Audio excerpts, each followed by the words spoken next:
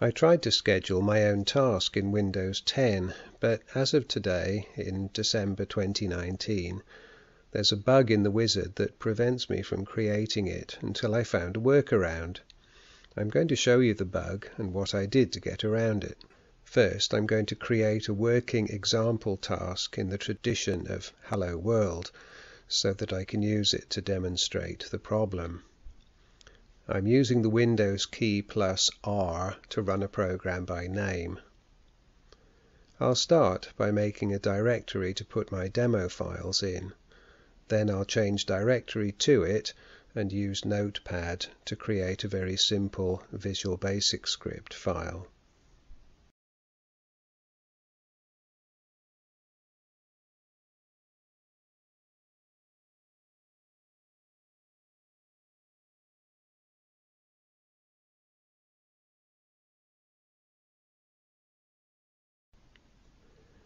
I'll just put a message box that says Hello YouTube.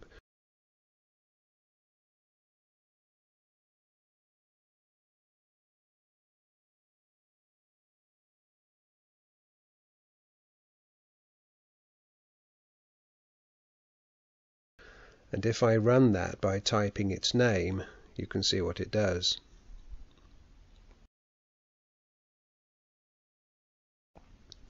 And incidentally, if I bring up the folder with this file in it and double click it, the same message box comes up.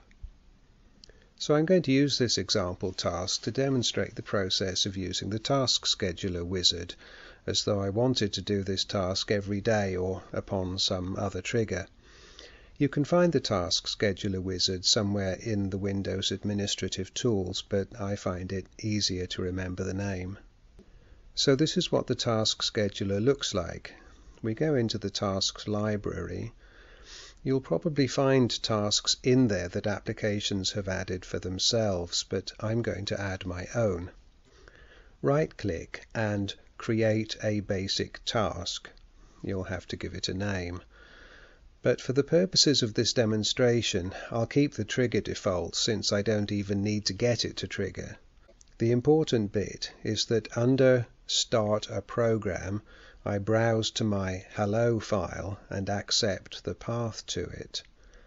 After clicking Finish, the task would be set to run every day at this time, but I can run it immediately with the context menu, and in this case it works as it should.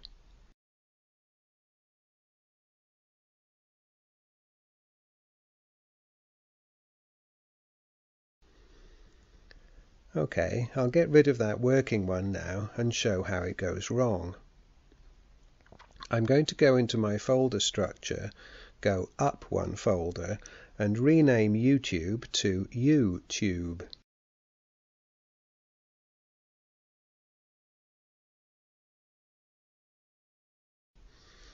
Now I'm going back to the task scheduler and do exactly what I did before, but with the file in the renamed location.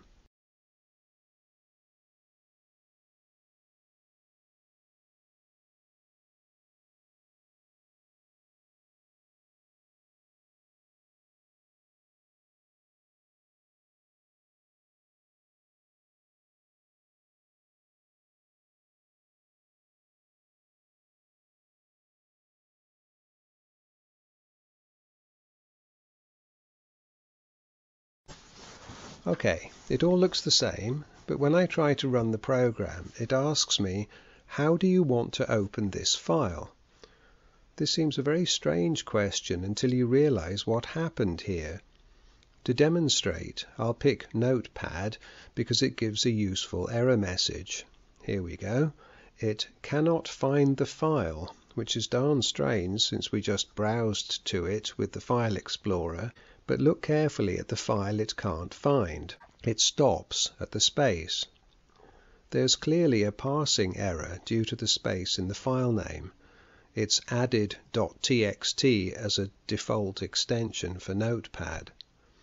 I can tell you, I looked for a way to fix this with all different kinds of quoting on the path, but if I tried to add quotes, the wizard tried to handle the space by passing what followed as command parameters. Basically, the wizard and the scheduler disagreed about the number of quotes present. I did find a sane workaround, and I'll show it to you.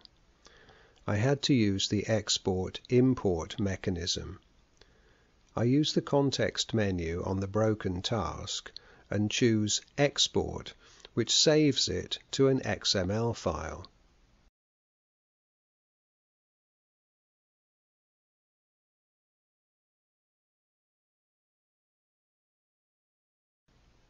I'm going to edit it with Notepad++ just because of the syntax highlighting, but you can use the regular one.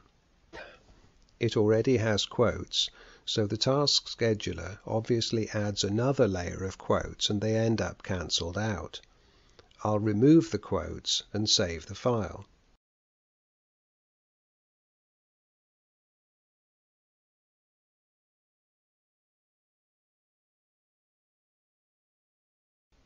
Now, let's try adding that. I need the import option. There it is. Opens in the right folder to its credit.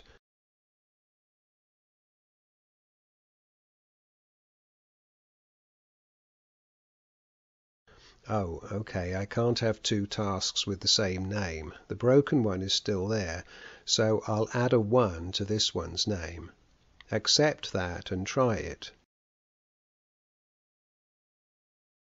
And there we are, it's working again, even with the space in the name.